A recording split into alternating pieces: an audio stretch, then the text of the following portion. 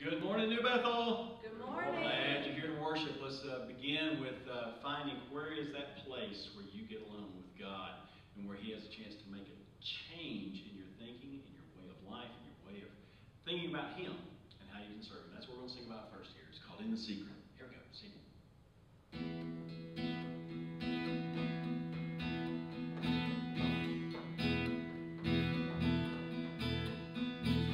In the secret, in the quiet place, in the stillness you are there. In the secret, in the quiet hour I wait, only for you, 'cause I want to know you more. Sing that again. In the secret, in the quiet place, in the stillness you are there. In the secret, in the quiet hour I wait, only for you, 'cause I want to know you more. I want to know you. I want to hear your voice. I want to know you more. I want to touch you. I want to see your face. I want to know you more. I'm reaching. I am reaching for the highest goal, that I might receive the prize. Pressing onward, pushing every hindrance aside, out of my way, 'cause I want to know you more. I want to know you. I want to hear your voice. I want to know you more. I want to touch you. I want to see your face. I want to know you more. Sing it again. I want to know you. Yes. I want to know you. I want to hear your voice. I want to know you more. I want to touch you. I want to see your face. I want to know you more. In the secret, in the quiet place, in the stillness you are there. We do want to worship you, to welcome you to worship, and as we worship the Lord Jesus, we have to learn that in our lives we've got to go step by step, precept by precept. We need to learn what He wants in our lives to be conformed to His image, and also in order to be able to serve one another. And that's what that's what this next song is all about, is allowing God to lead our lives. So let's sing it together. Here we go.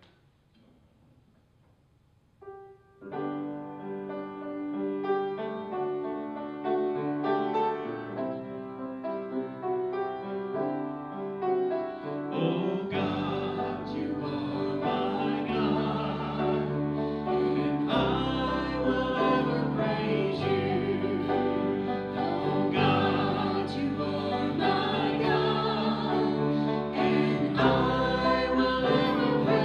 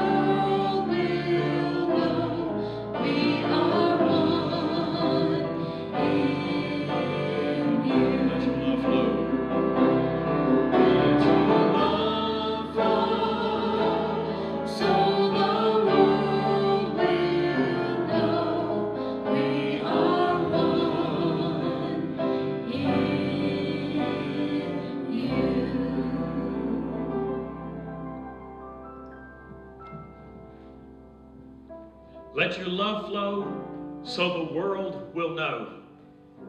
What a great idea that this world needs right now. Don't you think?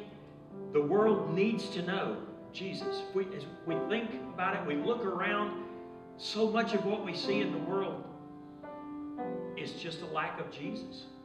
And so we need to be the ones, as believers in Jesus, that make him known. That's our jobs. One of the ways that we do that is by worship, by praising him. If we worship him from our hearts, then people outside of Jesus are attracted to him.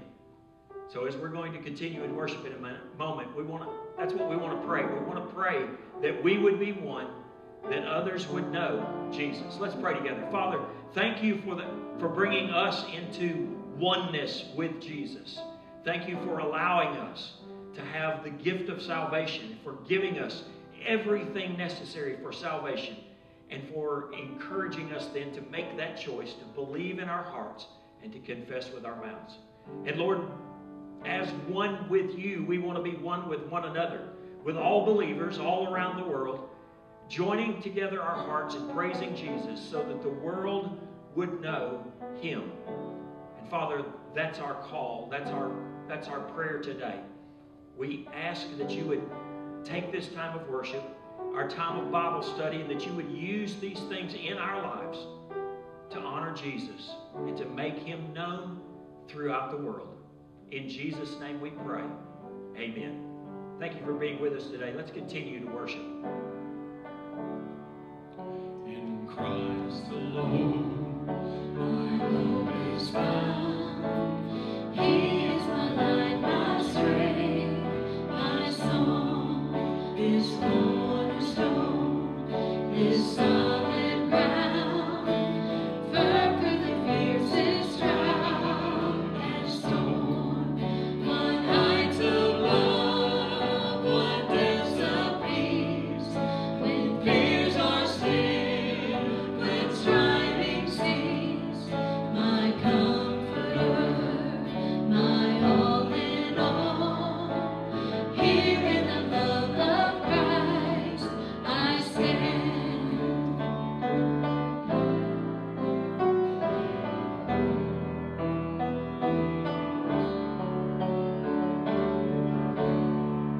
In Christ alone, who took on flesh, fullness of God in heavenless babe, His gift of love, His righteousness.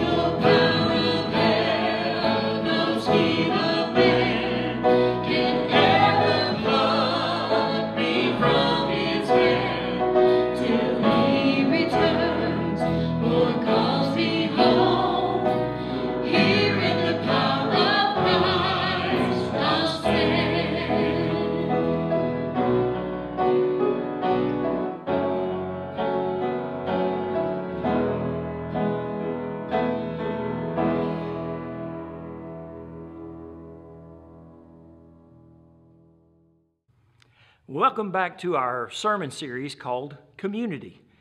We're back in chapter 12 of the book of Romans and need to tie back into how you fit into this concept of community. We were introduced to the idea of community in verses 1 and 2 of chapter 12. In that passage, we were to base our actions upon the truth of the gospel of Jesus Christ, which we saw explained and illustrated in those first 11 chapters of the letter to the Romans. Then in verse 1 and 2, we discovered that based on the gospel, we're to give ourselves not only to God, but also to the service of others, as we follow the example of Jesus. Now, last week we did jump ahead just a little bit to chapter 13. We looked at the Christian's role as a citizen. But this week we're back looking at our individual part as a member of the community that we call church. To present today's idea, I want you to think first about the greatest football quarterback. Now, put him in a game by himself against the Tennessee Titans. Last year, the Titans were an average team. They were, in fact, looked to me like right in the middle of the NFL standings. So how do you think the very best quarterback ever would do by himself against an average NFL team? Well, I think he'd get slaughtered. The team would win. You like baseball better? Okay. Make it the best pitcher against an average major league team. Still really no contest. How about if you took the best quarterback or the best pitcher and you put them up against the teams from, say, University of Tennessee at Chattanooga? Still no contest. The teams would win. Today we're going to see that it is our role to play our part on the team. We're not to go out on our own. God has placed us in a community of believers so that we might play a part. The illustration the Lord uses is not a team, but the human body. Look at Romans chapter 12. Romans 12, 3 through 8. Follow along with me.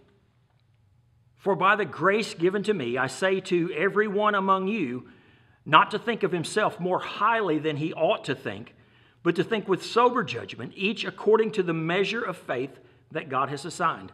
For as in one body we have many members, and the members do not all have the same function, so we, though many, are one body in Christ and individual members one of another.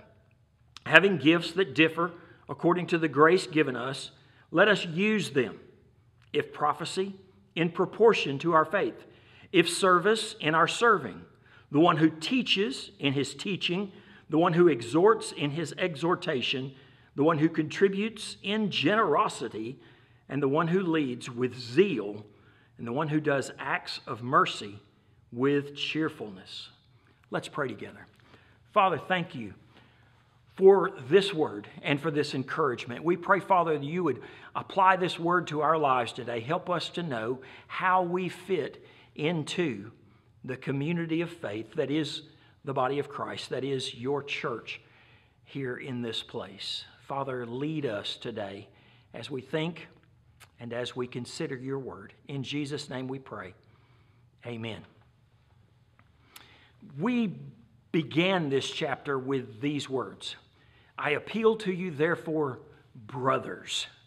Now, this statement sets the stage for a complete discussion, not only on the application portion of the book, but also on the framework where it is to be applied. We are family, brothers and sisters. We are community. We've probably all seen cases where one child in the family is favored over the others. The best biblical example is probably Joseph. Jacob favored Joseph over his other sons. And as a result of that favoritism, there was jealousy and hatred.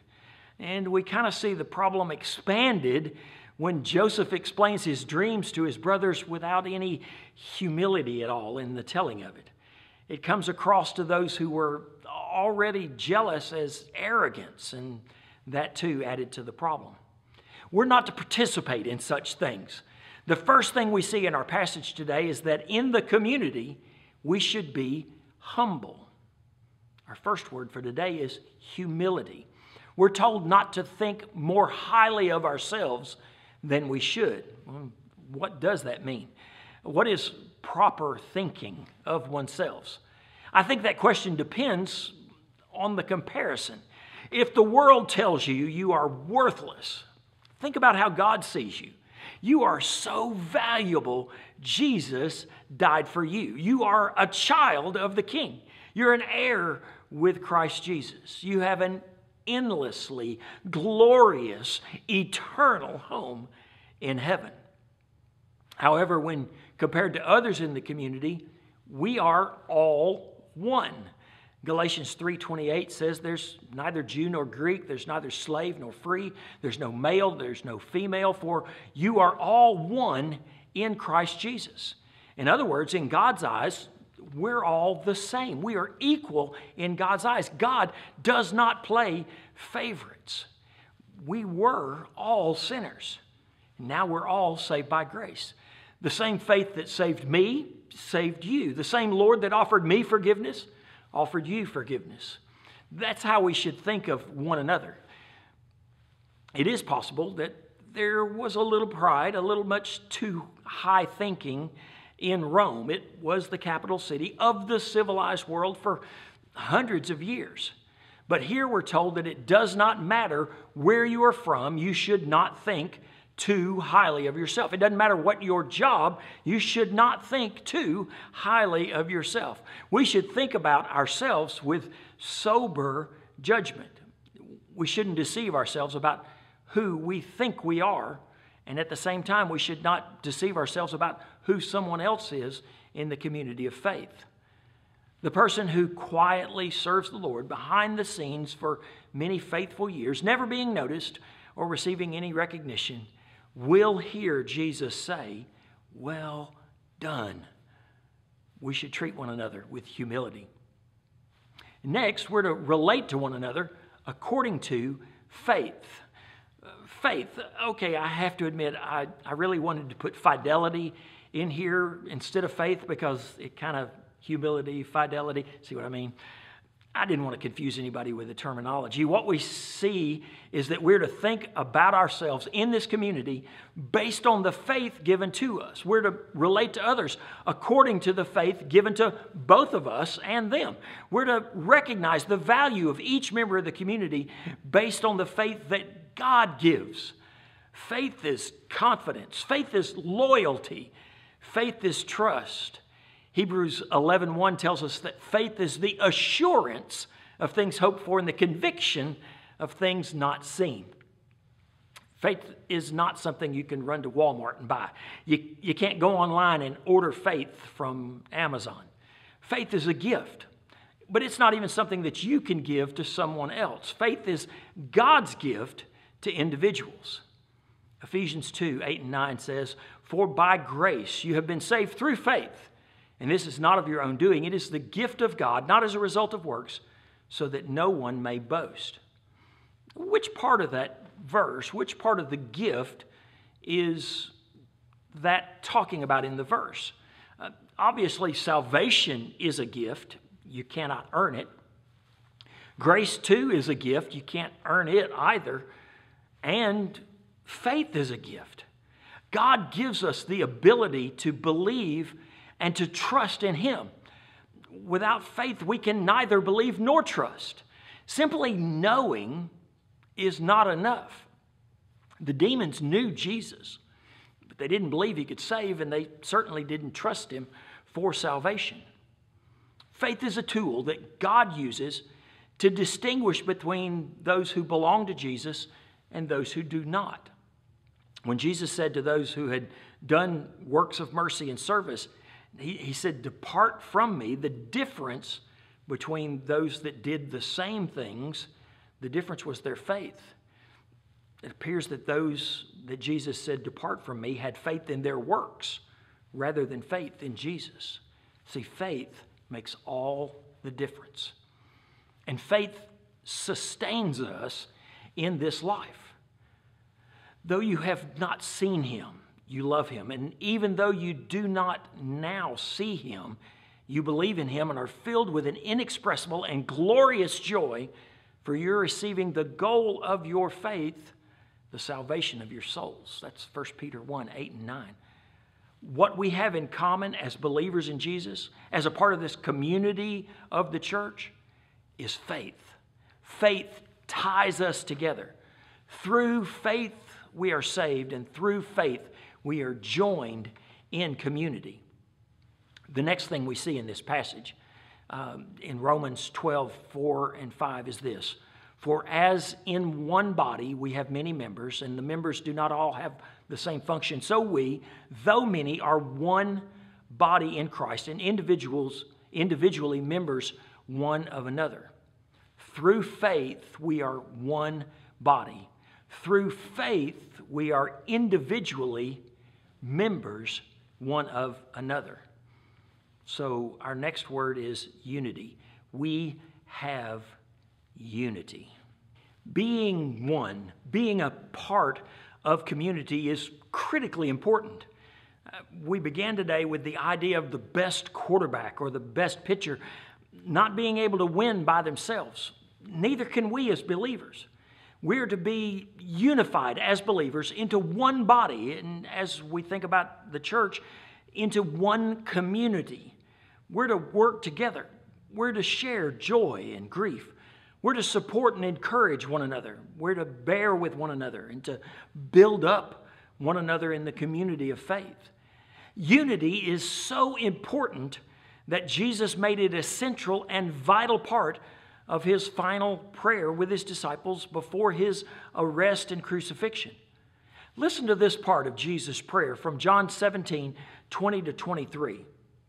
I do not ask for these only, but also for those who will believe in me through their word, that they may all be one, just as you, Father, are in me and I in you, that they may be in us, so that the world may believe that you have sent me.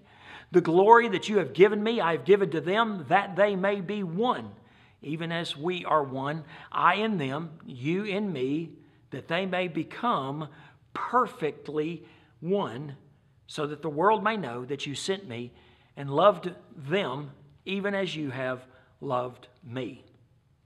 3 times in this portion of Jesus' prayer, he says that we may be one.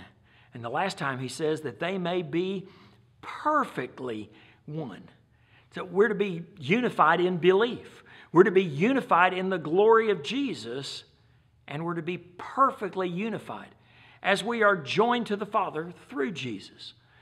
This is a theme that we're going to see repeated later in chapter 12, also in chapters 14 and 15 of Romans.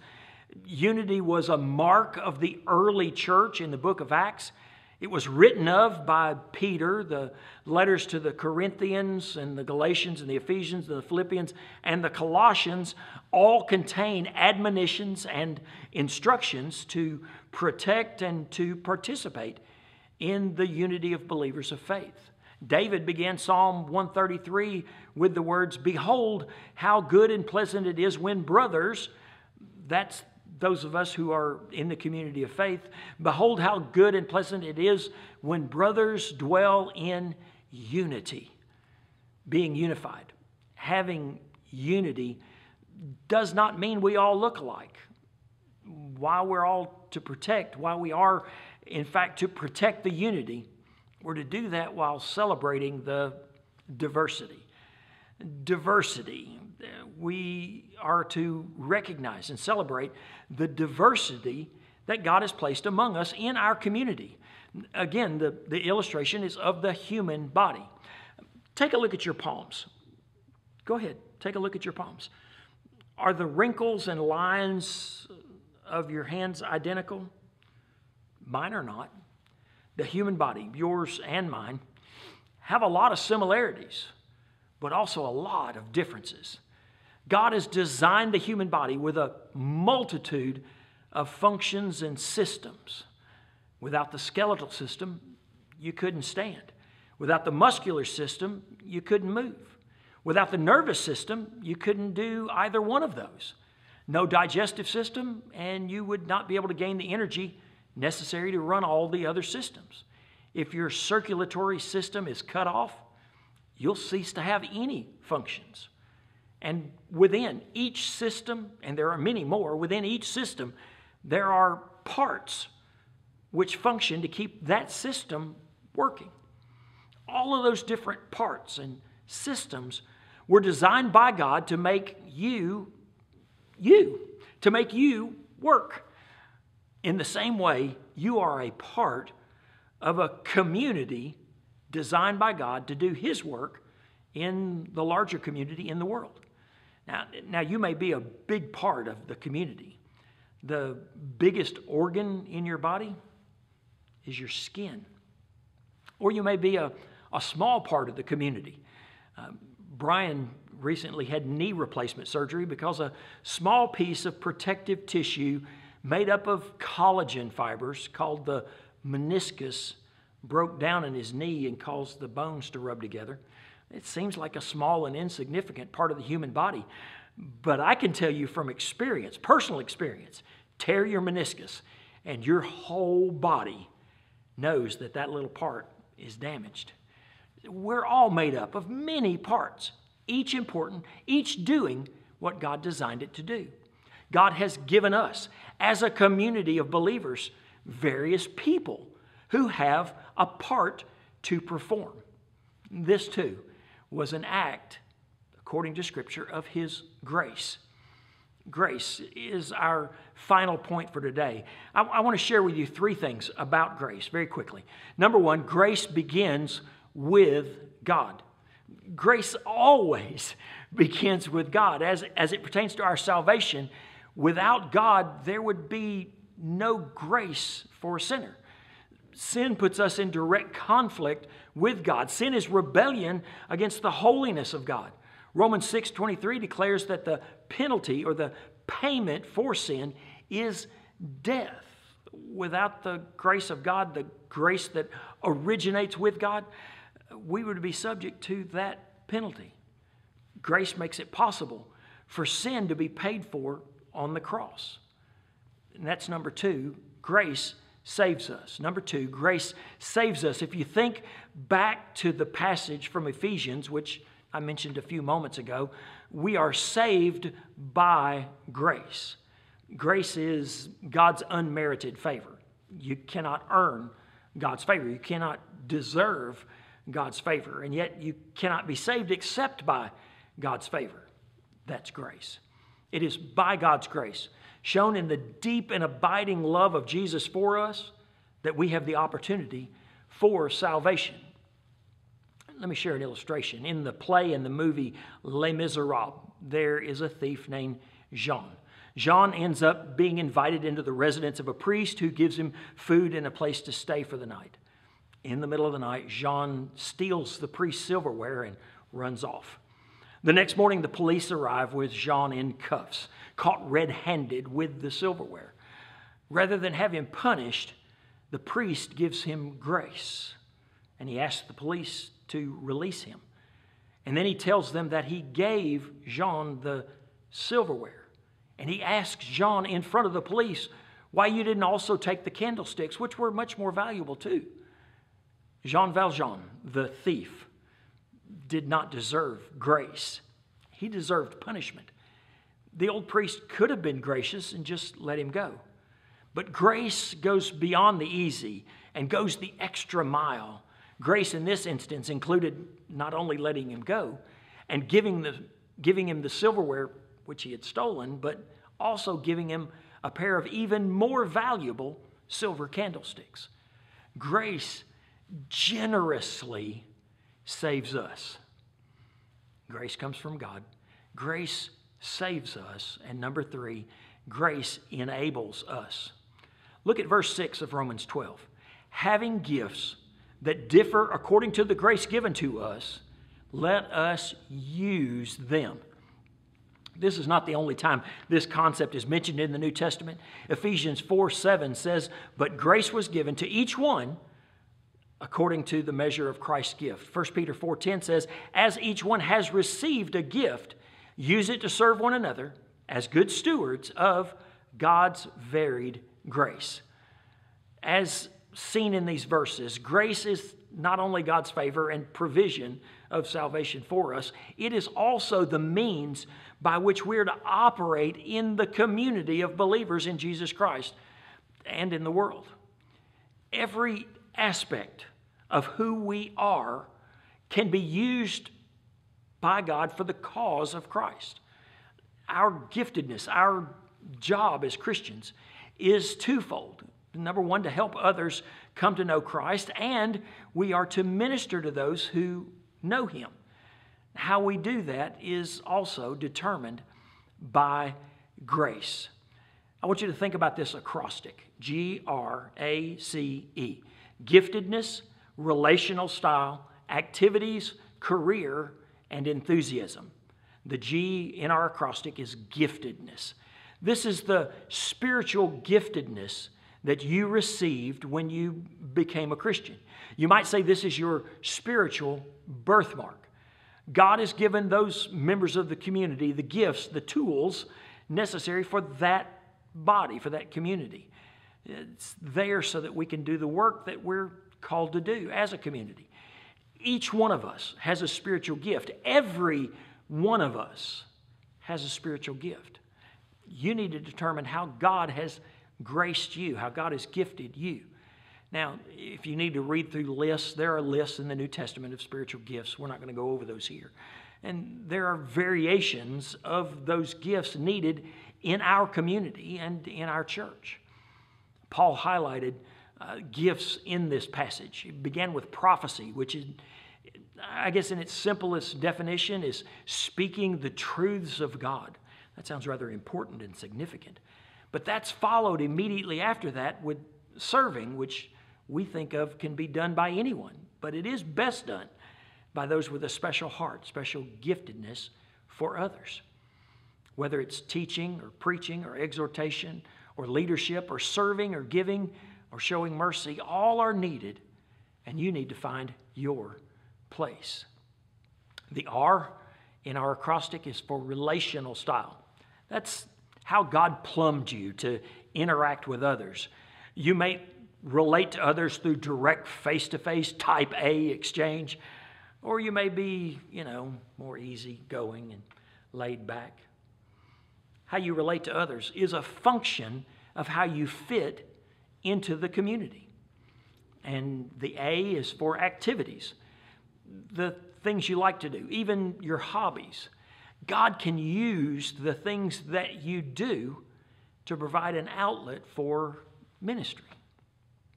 C is career. God can use the training you receive on the job, your on-the-job training, so to speak, to further His kingdom. Now, that training could come in all kinds of different ways. It could go back to, Boy Scouts, Cub Scouts. It can go back to when you were in college and had a part-time job that you really didn't end up in that career, but you were trained to do something, and God can use your training to further His kingdom. So think about what you have learned in your career. And then the E is enthusiasm. If God has given you a special love for something, it's probably the area of ministry that He has graced you to perform. Perhaps your enthusiasm is for children, or praying, or singing, or gardening. God can use all of those things to support and encourage and maintain the community that we call New Bethel Baptist Church. Grace, giftedness, relational style, activities, career, and enthusiasm. How has God graced you to fit into and serve His body, the community of believers? If you're not sure, I want to challenge you this morning to write down each part of the grace acrostic and then fill that in and see where that leads. You can talk to me or one of our staff or another mature believer in Christ to help you in that process. The place to begin is in being a part. That is, being a part of the community. And that beginning is always Jesus. If you do not know Jesus, you're not really a part of the body. You're not actually a member of the community. So start there today. Let's pray. Father, thank you for this encouraging word. Father, we pray that you would help each of us to realize the blessing that you have given us, that you have given us faith, that you have given us unity, that you have given us diversity. Father, that you have given us the opportunity to serve in the community. And Lord, that you have given us the giftedness that we need to make this community function as it should. Lord, we pray that today you would help each of us to realize the importance of the role, no matter how out front or how behind the scenes it is, that you'd help us to realize the importance of that role and to do it to the very best of our ability as you have given us your grace. And Lord, if there's one today that has realized that in this conversation that they really don't have any spiritual giftedness because they have not received that from you, they haven't been born again, they haven't been born into your kingdom and received the birthmark of a spiritual gift. Lord, I pray that today they would. They would realize that according to your word that they're sinners. They need you. They can't do this on their own. They can't make it on their own. They haven't received your grace for salvation. But Father, they would realize that. They would also realize they'd accept that Jesus is the solution to that they would believe in their hearts that he has been raised from the dead, that he is everything Scripture says that he is, that he has done everything that Scripture says he has done. Father, that they would believe and that they would confess. They would speak out with their mouths. They would say out loud, Jesus is Lord. Jesus is my leader. Jesus is the one that I trust for salvation, that I have faith in him. Lord, I pray that today that would happen, that they would be born into your kingdom, that they would become part of your family, that you would bless them with a spiritual gift that fits into the community of faith, that helps them to be the best them that they can be. Lord, we pray that today. We ask that you would bless us as a body of believers, as a community of faith, that we would be who we need to be for this community, for our larger community here in Harrison. And Lord, that you would help us to serve our community well, that they too might come to know Jesus as Savior. That's our prayer not only for Harrison, but for our county, for our state, and for our country. Lord, there's so much turmoil in our country these days, and we know that Jesus is the solution to that turmoil. So we pray, Jesus, for our country and our state and our county and our community. It is in his name we pray, that he might tie us all together, make us one, in Jesus' name. Amen. Well, God bless you. Thank you for being with me today. If you need to contact me, if we need to talk about a decision that the Lord has laid on your heart today, the contact information will be at the end of this video, and we look forward to speaking face-to-face, well, mask to mask now. God bless you. Have a great day.